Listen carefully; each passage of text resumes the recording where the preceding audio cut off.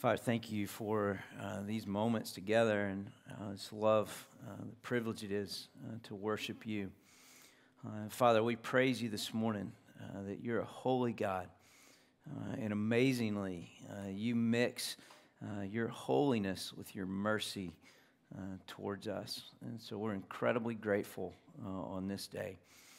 Father, I pray for those who haven't experienced and recognized your holiness, and even what that means. And for those who haven't received the depths of your mercy today, God, I pray that they would be overwhelmed with that.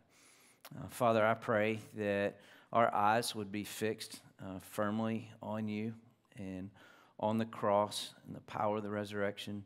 And then, Father, thank you for this, the bigness of your word and the vastness of the unfolding story of your holiness and your mercy towards us.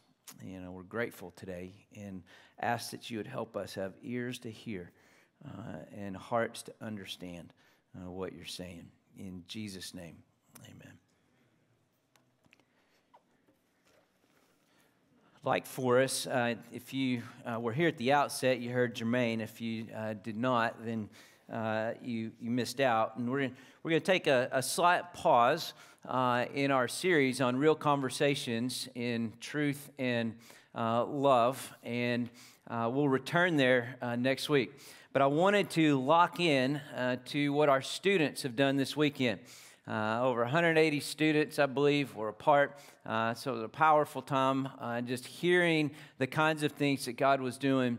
And I don't know how you think about things like that, but when we have camps or we have weekend kinds of events, it gives God just a little bit more room to work, where we just kind of put pause on everything else. We're usually moving, and we have a little bit of time here and a little bit of time there. And when we can just pause for some length of time, it seems like God does just really cool things in the hearts of people. And we want to pray that God will seal the work that He's done in our students over the course of the weekend. And again, I want to lock in to what they're doing. Hopefully, you walked in the main entrance today. If you did not, when you leave, I would encourage you to do so. If you're worshiping with us online, let me just give a descriptor here in a few minutes, and it will give you the same idea of what we were able to visually see as we walked into our building. It gives a picture of what happened with our students. And this is in part why I didn't want to miss this moment, because you have the visual of what you saw coming in. I want to link it to the scripture and then move us towards Jesus, who is the substance of everything that you see out there points towards. If you turn your Bibles to Exodus chapter 25, we'll find ourselves in verses 10 through 22, and that will be a launching point for us. Prior to arriving at Exodus 25, we see in Genesis that God is a God who creates. He's a God who creates everything perfectly. Quickly, we see the sin of humanity entered into the world in Genesis chapter 3. And I want us to note this idea that will flow all the way through what we're doing today. God is a God who is merciful and moves towards us. When Adam and Eve sinned against God, God didn't head the other direction and say, "You're on your own." He came to them in the garden, met them, and in His grace and mercy gave them a way forward. God is always initiating, always pursuing. He is the one that is moving towards us. And imagine initiating sin into the world. Could it get much worse than that? And God moved towards them, not away from them. In our worst sin, God moves towards, not away. Abraham, Isaac, Jacob, the patriarchs of the faith, all men who sinned deeply against God in the midst of their faith. And God continued to move toward them. God established His own people when He rescued them from slavery in Egypt. And when he brought them out, he established a law for them. Not a law that would bind them up, but a law that, if kept, would set them free. And yet they were unable.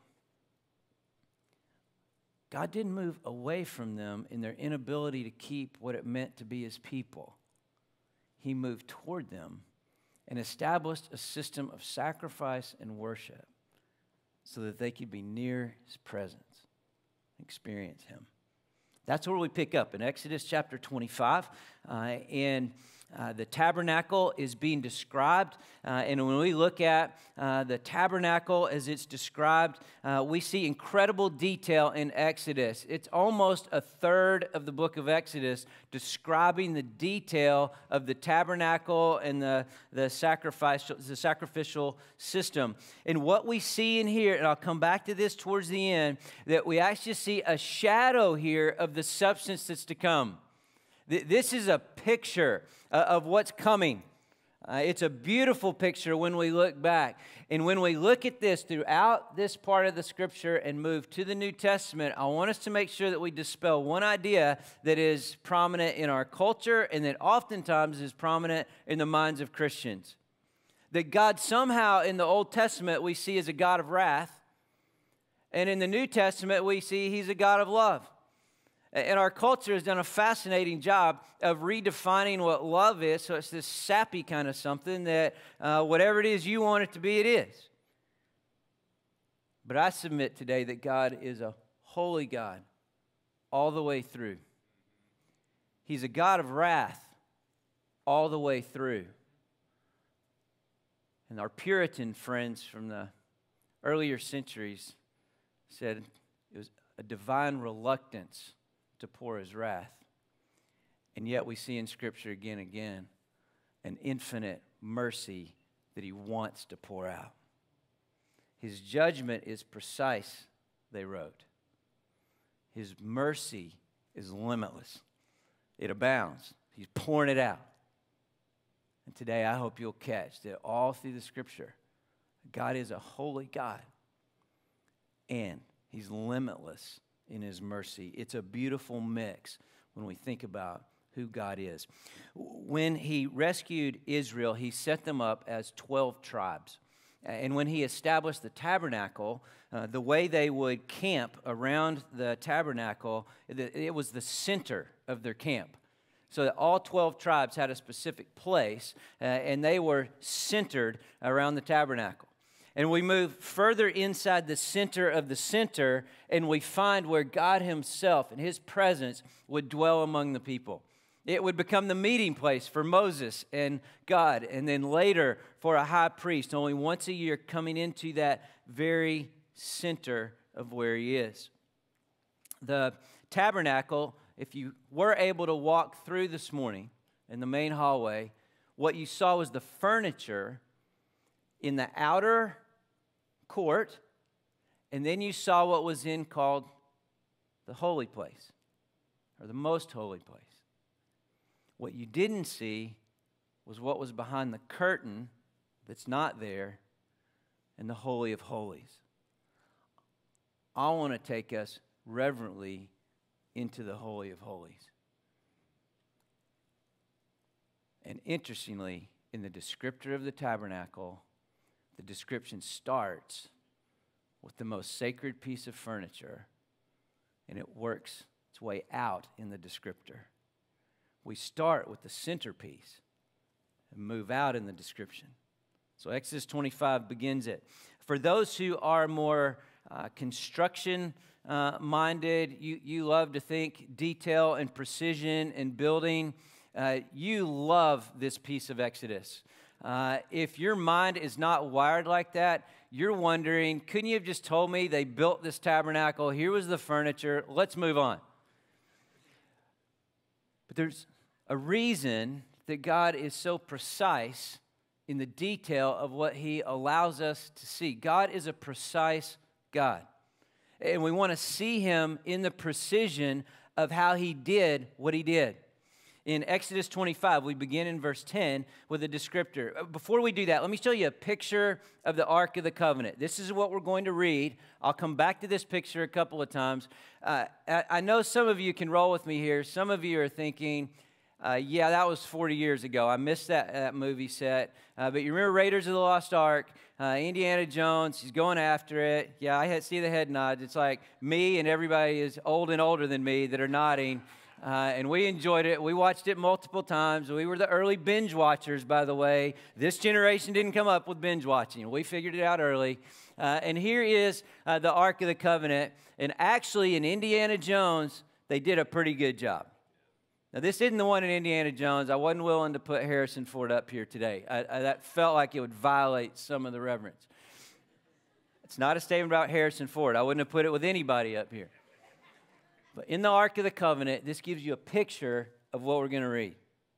In verse 10, they shall construct an ark of acacia wood, and it was a kind of wood that would withstand the heat in the desert. And so this was a wood. Other than that, we don't really know why that choice of wood, except it would withstand the heat of where they were. It was 2.5 cubits long and 1.5 cubits wide and 1.5 cubits high.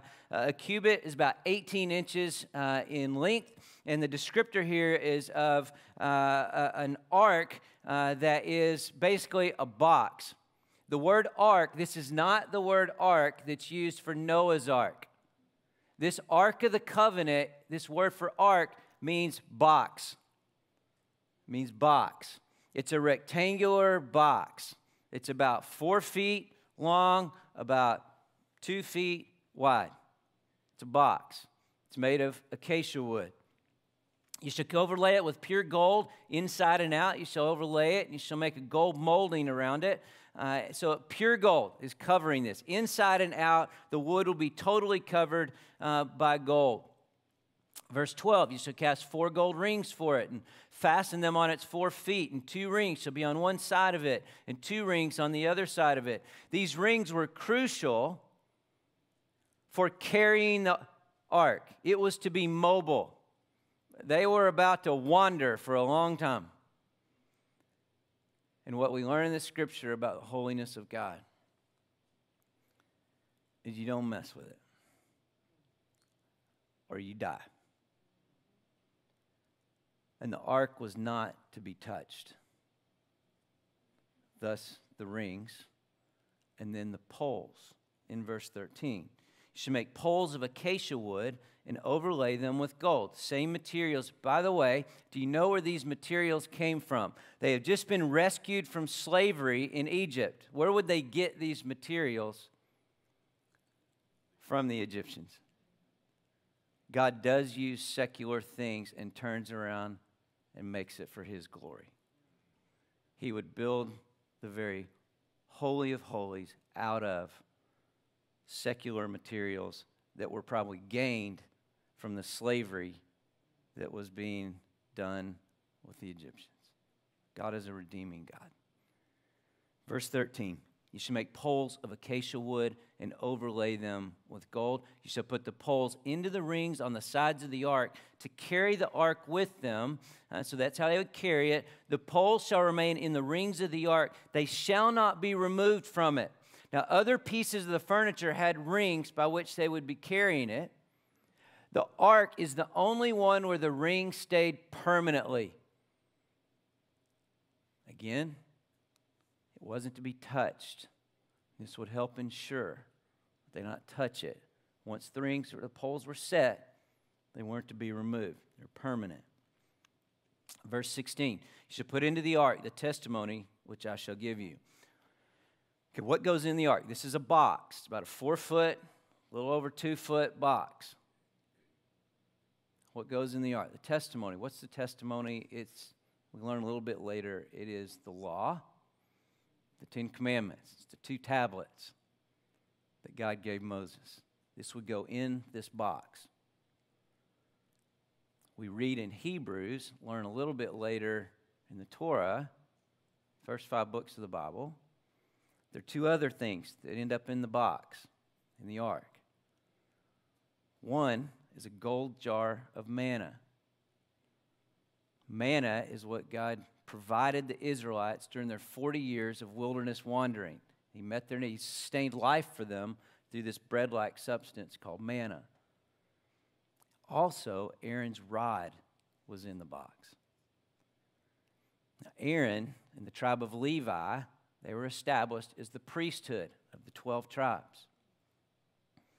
In Numbers, we find a rebellion. That's odd that in humanity there would ever be a rebellion, but we find one.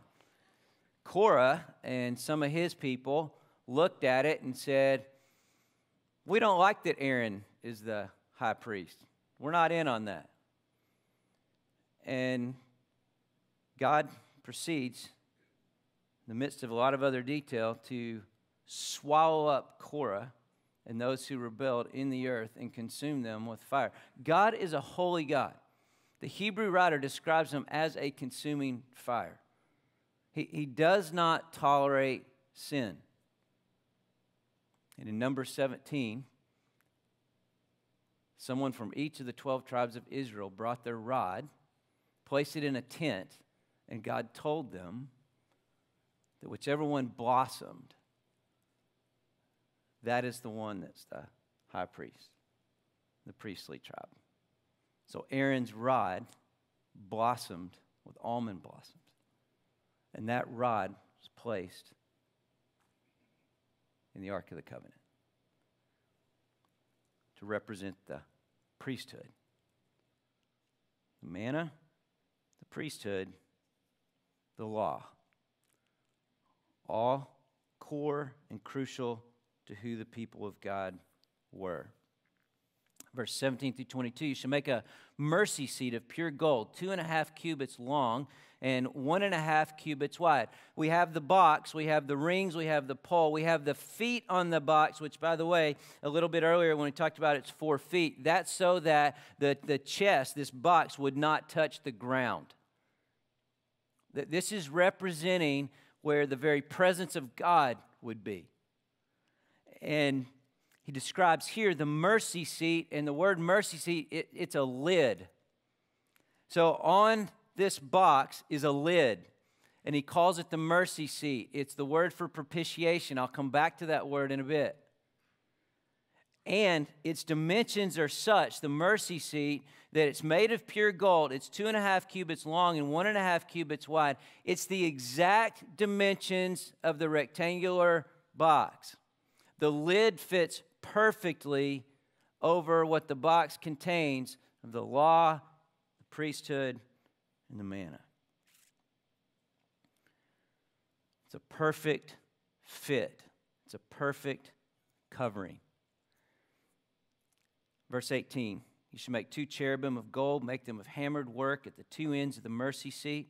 Make 1 cherub at one end and 1 cherub at the other end. You shall make the cherubim of one piece with the mercy seat at its 2 ends. The cherubim shall have their wings spread upward, covering the mercy seat with their wings and facing one another. The faces of the cherubim are to be turned toward the mercy seat. You shall put the mercy seat, in verse 21, on top of the ark, and in the ark you shall put the testimony which I will give to you. If we can put the picture of the ark back on the screen. We've walked through it. That's a good depiction of the cherubim, their wings over the lid, which is the mercy seat that covers the box. So it's the Ark of the Covenant. The mercy seat's the lid. The presence of God would dwell above the cherubim. And we're told in the scriptures that this is his footstool. And the 2 cherubim are bowing in humility before the presence of God over the mercy seat, the lid that covers the law which people are unable to keep. We find cherubim described in Genesis chapter 3. We started by saying God moves towards. And when Adam and Eve sinned and were removed from the garden, that was for their own good. And God stationed cherubim at the east end of the garden to protect the way so that no one could get to the tree of life. The cherubim, when we read about them, that part of God's angelic army, are the ones who protect the holiness and majesty of God. Can you imagine having that role in all eternity? To be the messenger who is the protector of the majesty of God. In the garden, and now on the Ark of the Covenant, over the mercy seat. The cherubim protecting the holiness, majesty of God.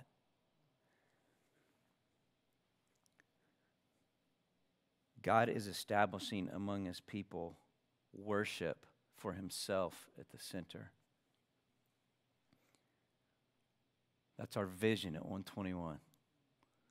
That we too could be a part of, a small part of what God is doing to establish worship where there is none.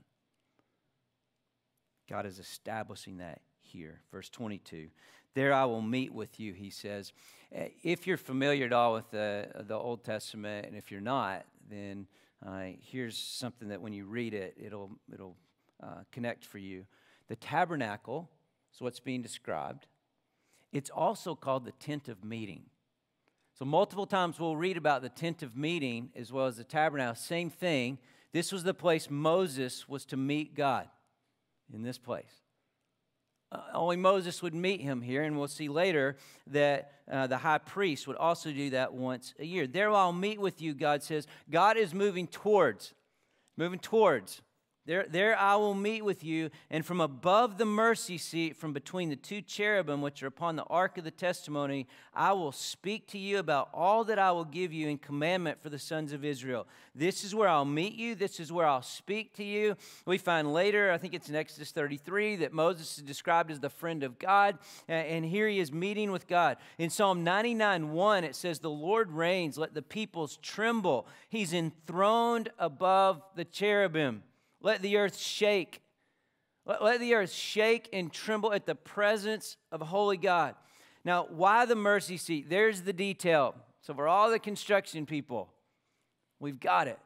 Here's the precision and the detail that's described. What is the purpose of the mercy seat? It's the meeting place with God. And then, once a year, called the Day of Atonement. And there would be a day that the high priest would be able to enter into the Holy of Holies. Not this part out here. Come through the part out here and then come through the veil into the Holy of Holies.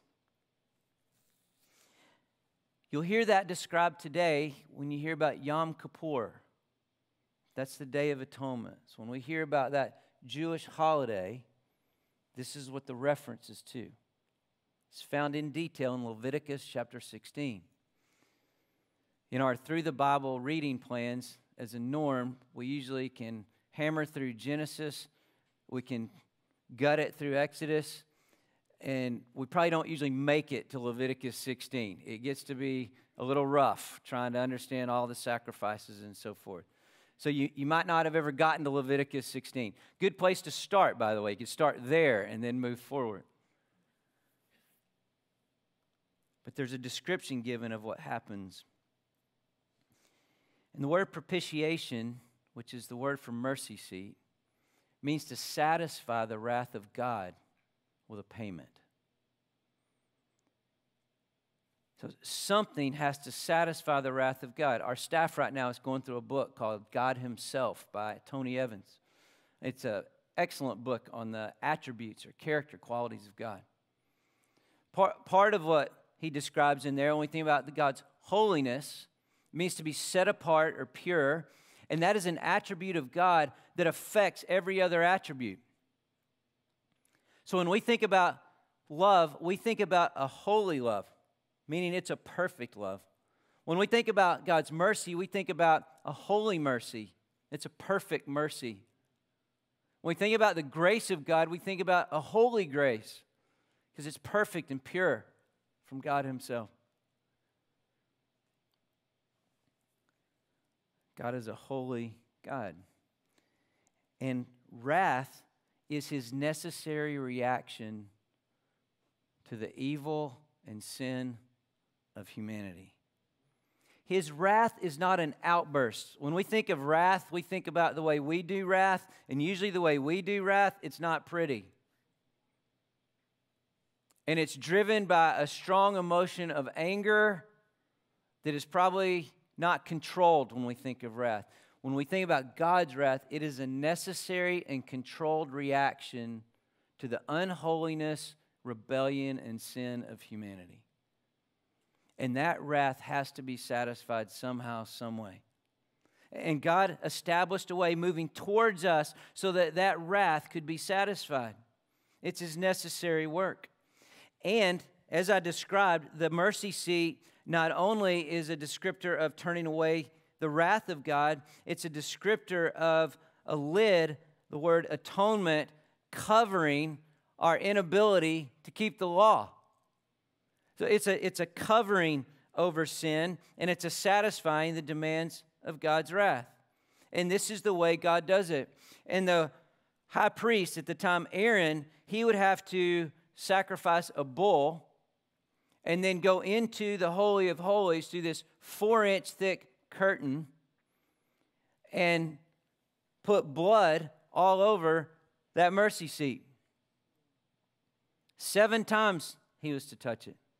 7 represents a perfect number. It's a lid that's perfect in its dimension. And it's 7 times the blood, the sacrifice of that bull. And he's simply making that sacrifice for himself and his own household, just so he won't get killed being in the presence of God. Prior to even going in there, he went in with incense. And that incense would go up so that he even couldn't see the full presence of God or he would die. And then he chose 2 goats. One would be a sacrifice for the impurities and sins of the people. The other would be where we get our word for scapegoat. And that first goat would be sacrificed and killed, and he would go in and do the same thing in the Holy of Holies and put the blood on the mercy seat so that God's wrath would be satisfied in regard to the sins of the people and that their sins would be covered over. And if God received that, then he would come out and take the second goat, put both hands on the head of the goat, and transfer the sins of the people onto that goat. Then someone was waiting, and the goat would be sent off. And the person that was waiting would make sure that goat was out into a solitary place. And if you've been to Israel, there's plenty of solitary opportunities. It's beautiful, and it's vast. And as the people watched that goat go away, it was a symbol of all their sins for that year being transferred onto that animal, taken away. God's wrath satisfied, sin covered, and then it's gone away, sent away. That happened once a year. But you know what often happens? We have symbols like that, and we do different things with them. And they took the Ark of the Covenant, and when they went in Joshua chapter 6, and they had been in the wilderness for 40 years, and now God was about to give them the promised land, he told them, he gave them some interesting instructions. This is what I want you to do. I want you to go into Jericho, and the army will be in front, and then in the middle, there'll be the priests who are carrying the Ark of the Covenant with the poles. And then behind them will be a rear guard of military as well. And for 6 days, I just want you to walk around the city once a day. And on the 7th day, I want you to walk around it 7 times. And on the 7th time, I want the priests to blow trumpets, and then everyone to shout, and the walls will come down. And it did. God gets the glory. That didn't happen in anybody's normal battle plan room. But his presence was among them as he started to establish a land for them. But then it became like a good luck charm. We've got other enemies. Let's just make sure we get the ark. Let's take it with us, and we're sure to win. There's not a dependence on God.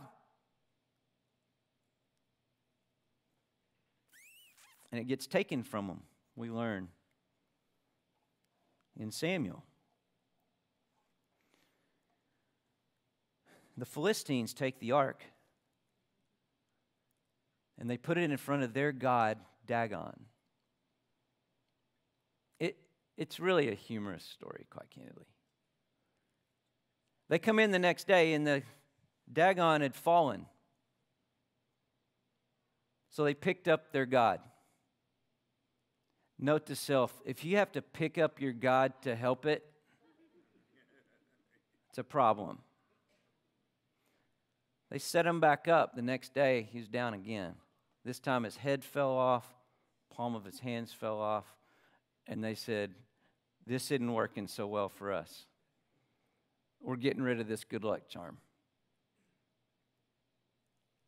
Remember the instructions, the poles, and the rings are to carry it. There's a reason the poles are there. King David, years later, they're bringing the ark back to Jerusalem. They're celebrating, they're excited, but they put it on a cart that was led by oxen. And the oxen were upset. At one point, the cart started to tilt. And Uzzah, remember, I always say there's names in the Bible you just wish you never would be them. Because you're in all perpetuity in the Scripture for something you did that was not good. He did what we would all do, and we think, okay, that's a natural reaction. He reached over to steady the ark. But you know what? He died right then. Holy. You don't touch it. He disobeyed the instructions of even how to carry it. You wouldn't have had this problem if you even carried it. Well, I told you to carry it. God's purity and holiness not to be messed with. Well, I started by telling you this whole part is a shadow of the substance to come. Jesus Christ himself is that substance. In Hebrews, we spent about a year in Hebrews not too long ago, and we often see these ties between the tabernacle, the mercy seat, and Jesus. But in John chapter 1, verse 14, it says, the Word became flesh and dwelt among us, and we saw His glory. Glory as of the only begotten from the Father, full of grace and truth. The Word became flesh. Jesus became flesh. Jesus became a human and dwelt among us. That word dwelt is the word for tabernacle. There's no longer a need for a physical tabernacle where a priest goes in on behalf of the people to get into the presence of God. Jesus now is among us. He tabernacled among us. He is the tabernacle. He is everything we've just described. That was a shadow. He's the substance of what was to come. Every aspect of the tabernacle points to Jesus. When we read the Bible, by the way, in the Old Testament, everything points us to Jesus. The Gospels are about Jesus. And everything after the Gospels points us back to Jesus. Everything takes us to Jesus. It's all about Jesus. He's the center of everything. When we think about the tabernacle, we think about the presence of the showbread. Jesus said, I'm the bread of life. That's Him. We look at the golden lampstand. Jesus said, I'm the light of the world. When we see the incense that's flowing up in front of the veil, Jesus is that fragrant aroma to God. The veil itself, we're told in Hebrews, represents the torn flesh of Jesus. Inside the ark, the law, Jesus, the only one to perfectly fulfill the law. For us, the law shows us and exposes that we're incapable and we need some help. The perfect high priest is Jesus. Jesus came from the tribe of Judah in the line of David. He's a king. If Jesus is the perfect high priest and the sacrifice, why did Jesus not come through the line of Levi, the priestly tribe? It was an imperfect and sinful priesthood. We're told in Hebrews that Jesus came from the line of Melchizedek. Melchizedek, priest and king. Jesus, priest and king. He's the mediator now. We don't need a human being to be a mediator for us. Jesus Christ is our mediator.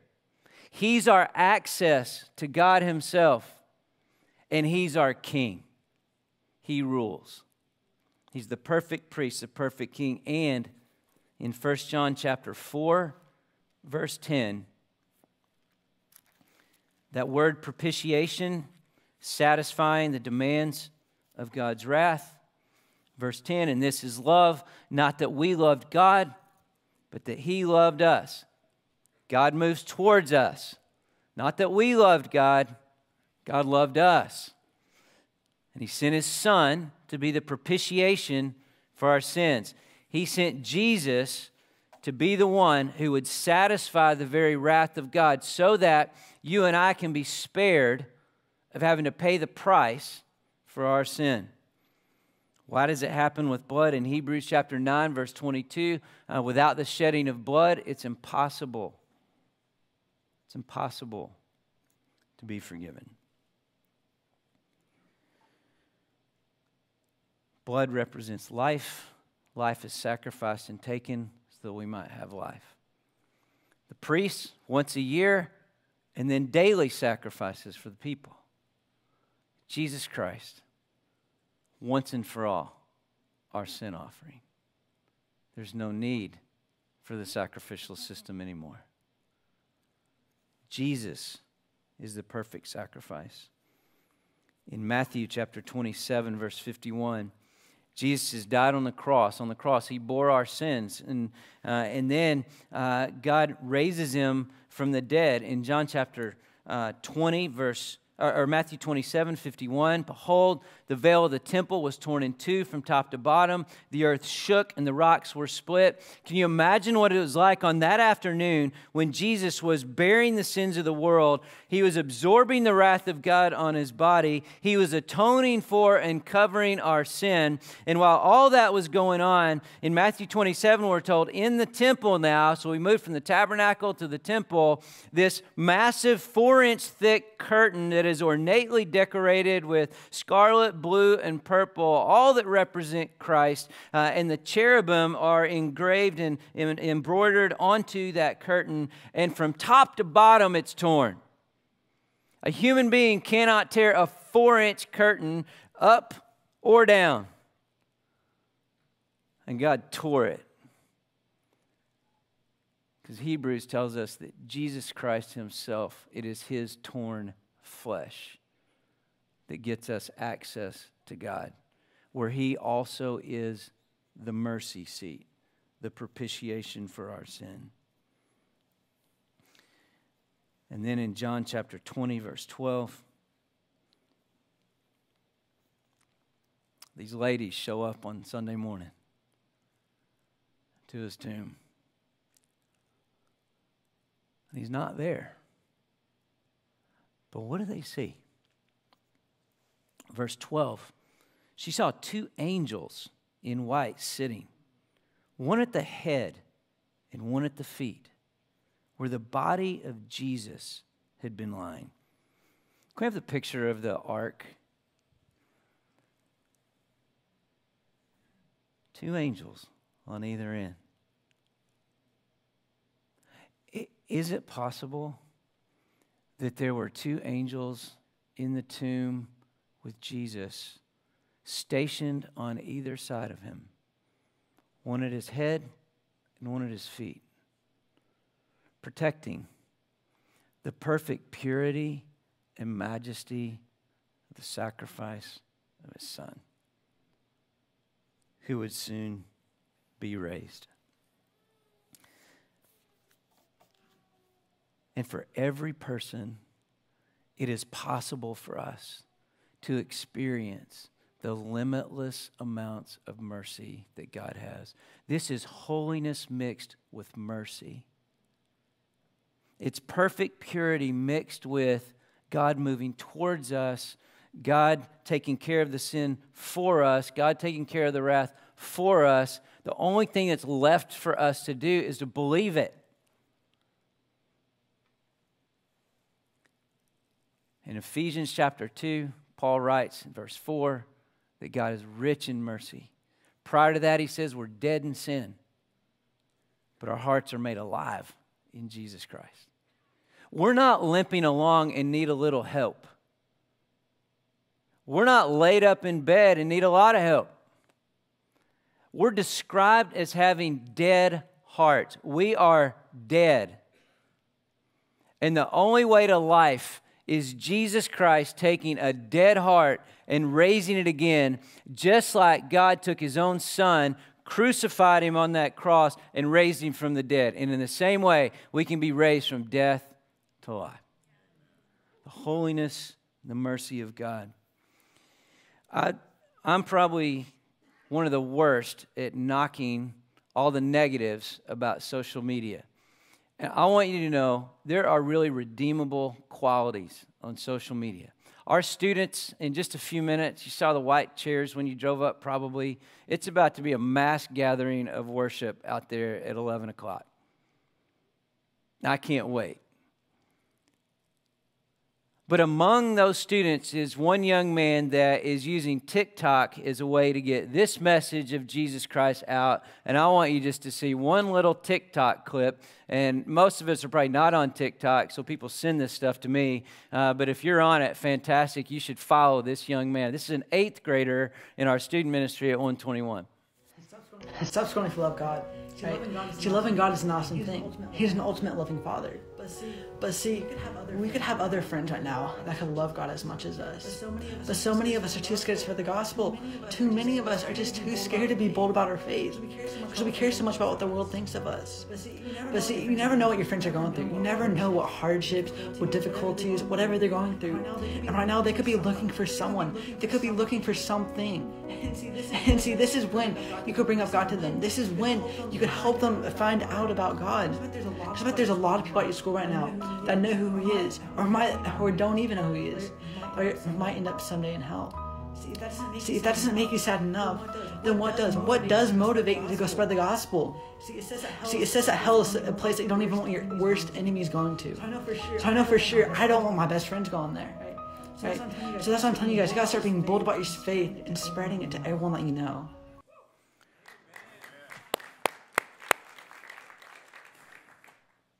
You can follow Trevor's faith if you want to be encouraged. There's more where that came from. But that young man understands it. And not afraid to talk about the wrath of God. Did you hear that? There's an end game for everybody. It's heaven or hell. It's the new heavens and the new earth, or it's eternal hell. We have a culture that today, I said this at a funeral on Thursday, the culture has gone absolutely nuts. The truth will change multiple times all day today. But we don't have to get in that nonsense. We have a truth and a grace and a mercy and a love that brings the life that people are looking for. Did you hear Trevor, the 8th grader, understanding that everybody, they need something or they're looking for something? Every person is. He's right. And we have what they're looking for. Jesus didn't go silent on us. He moved towards us because He loved us and knew what we needed. We don't go silent on people in this day, afraid we're going to get canceled out. We move forward in grace and love like we've been describing these weeks. but we move towards, not away, like this young man. Let's follow him. Paul said that. He said, imitate me. Follow people who are following Jesus. Follow that.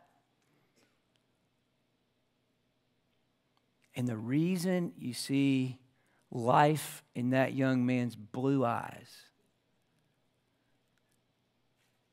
is because the Holy Spirit of God has taken up residence in his life. I know a ghost. Do you? That's what our students have been hanging out all weekend long, on the Holy Spirit of God.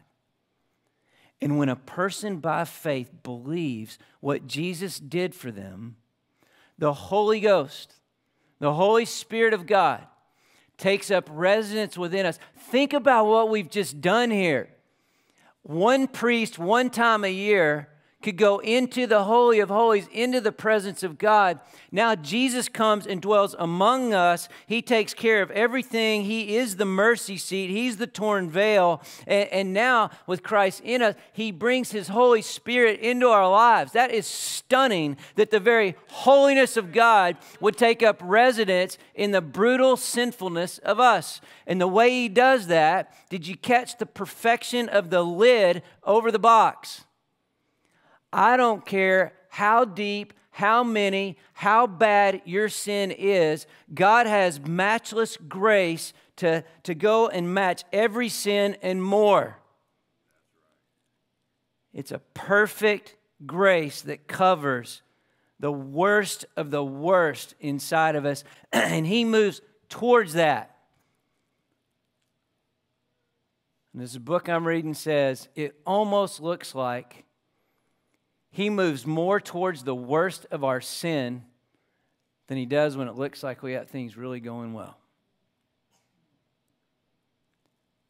But the holiness of God takes up residence within us. Paul writes it, he says, no longer is Jesus the one tabernacling among us, because Jesus is now raised from the dead. He's ascended to heaven. He sends His Spirit. And in 1 Corinthians chapter 3, verse 16, he says, do you not know that you're a temple of God, and that your body, the Spirit of God, dwells in you? 1 Corinthians 6, 19 and 20. Do you not know that your body is a temple of the Holy Spirit? Can you hear that this morning? That if whether you're online worshiping with us, or you're in the flex room with us, or you're here, that if you know Jesus Christ, your body right now, this isn't like some ethereal, heady, intellectual something. Right now, if you know Jesus, the Holy Spirit of God has taken up residence in your life. And when the Holy Spirit of God takes up residence in your life, then you have the power to do that. Whenever we say, I can't do that. I mean, he's 8th grade. I mean, golly, they're still growing. He didn't really even understand yet. Wait till he gets an adult and it gets really complicated. You gotten in a middle school world lately? That's a complicated world. I kind of like where I am, quite candidly. And I think it's really complicated. But just think this week in the headlines alone what a middle schooler has to deal with.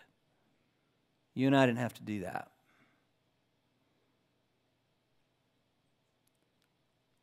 The Holy Spirit of God takes up residence, and we're overcomers. He's our power. He's the one that produces love in us. We can't try harder to love. We yield to the Spirit of God. He produces the love of Jesus through us. Joy comes through the Spirit, who produces that through the love in us. He's the one that produces that. We can't do it. We can't try harder to be patient today. That's an aspect of love that the Holy Spirit produces. We can't be kinder today, less jealous today, not prideful today. We can't be less rude today, not angry today, hold more bitterness today. We're incapable of doing any of that right. What we're capable of is leaning into the Holy Spirit of God who's in us, and Him producing forgiveness through us is only He can do, and producing politeness through us is only He can do, and producing contentment through us is only He can do, and humility through us is only He can do. He's the one that convicts us of our sins so that we actually ever confess one to God.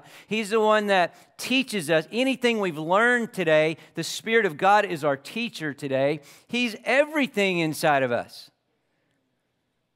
Do you know that ghost? Our students do. And I know a number of us do as well. But it doesn't end there. In Revelation 21:22, we'll no longer be the place where the Spirit of God dwells in the new heavens and the new earth. Because the Lamb and God Himself are the temple in the new heavens and the new earth. And it'll be lit with their glory, and we'll be in the presence of God the Almighty and the Lamb for all eternity. That's really good news today, by the way. And God's mercy is such that not one of us has to miss that on this day. Father, thank you for just the overwhelming thought of your holiness within us. And Jesus, thank you for making it possible for us to have access to you. Thank you for all the shadows and pictures that point us to Jesus. And it's stunning to look at what runs from Genesis all the way through Revelation. And God, I pray that in the days that we have, whatever that number is, that we would live in the love and the power of the Holy Spirit who's within us. I pray, God, today that no one would miss out on knowing you. And that those who know you would not miss out on the life that's in. And that if we know you today, God, that we would not grieve the Holy Spirit by living life the way we try to live it. But instead that we live in the life and peace of the Spirit of God. I pray that in Jesus' name. Let's be quiet before the Lord.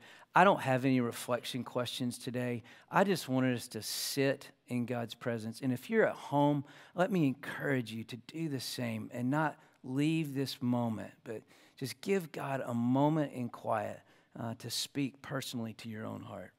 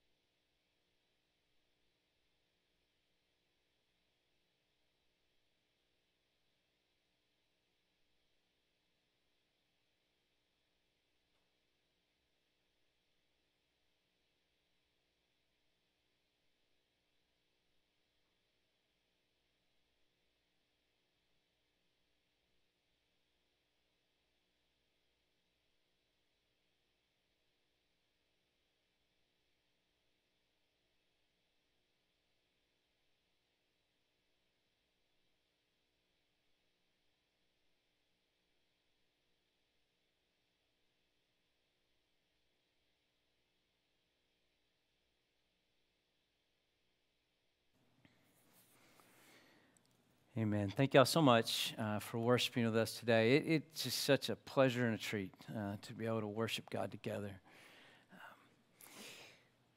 This is a hard right from what we've just been speaking of, but we just want to make you know that, or make you aware that we're aware of Governor Abbott's executive order this week, lifting the statewide mask mandate and the occupancy restraints on March 10th. And then I know Tarrant County has done some things already as well. Tonight, we meet with our elders. That's the leadership team of 121. And we've proposed a beginning to what we'll do moving forward. We'll have that conversation tonight. I would ask that you pray for us and that we'll make the decisions that are best for this body of people. If you are on social media and you track along with 121, We'll let you know this week what our changes will be. You can go to our website. It'll be there. And then it could be a great time to sign up for our email update. We send an update every week to our church, and it'll be there as well. So this might be a good time for you to go ahead and sign up for that, and then it'd keep you up routinely on what's going on at 121. And if I could just make a couple of comments about this. A few weeks ago, we talked about unity and how important it is to rise above all the disagreements and disparaging comments that are made. And I would say this about the masks. I personally have come to the conclusion that at this stage of the game, almost a year later, there is not one thing that I or anyone else is going to do to change your mind about the way you think about this. It doesn't matter what scientists we choose from to fix and make it work the way we're thinking. It doesn't matter which mandates, which not mandates. My hunch is it is firmly grounded in your mind what is the right way to handle this. So you can imagine what it's like on our part because we know that I'm not even going to tell which end is which end, but we know there's this end, we know there's this end, and we know there is a spectrum in between those two far ends, and I think we have the whole spectrum all the way across. And so what I would ask is just for all of us to have a humility towards one another, a respect towards someone else's position, even if we disagree with that position. And whatever that would mean for you, whether it's things you choose to post, conversations you choose to engage. And this is probably unfair, but it's the way I process and think. And so sometimes it's good for me to get off what I write and just say what I think. And then a lot of times that's bad, actually. But I still think if we spent as much time this week thinking about all the lost people that have not heard the gospel and getting riled up about how many of us don't share it with anybody, that would be far more productive time than thinking about the mask issue. Because I think the mask issue is settled in everyone's mind. But everyone's heart is not settled. And our hearts get settled in Jesus. And I would hope we could just think about Jesus and how we get that message regardless of our position on the masks. So thank you for that. And I think that's a healthy way for us to proceed. All right. I'm not going to be able to make my way out of here ahead of you. I'm just going to stay right here. If you're newer here today and would like to visit, and I do have my mask, by the way, that I will be putting on. So I'll be right here. We'd love to meet you. And the rest you're dismissed. And the opportunities to give are the ones that you're aware of. All right. Thanks and have a great afternoon.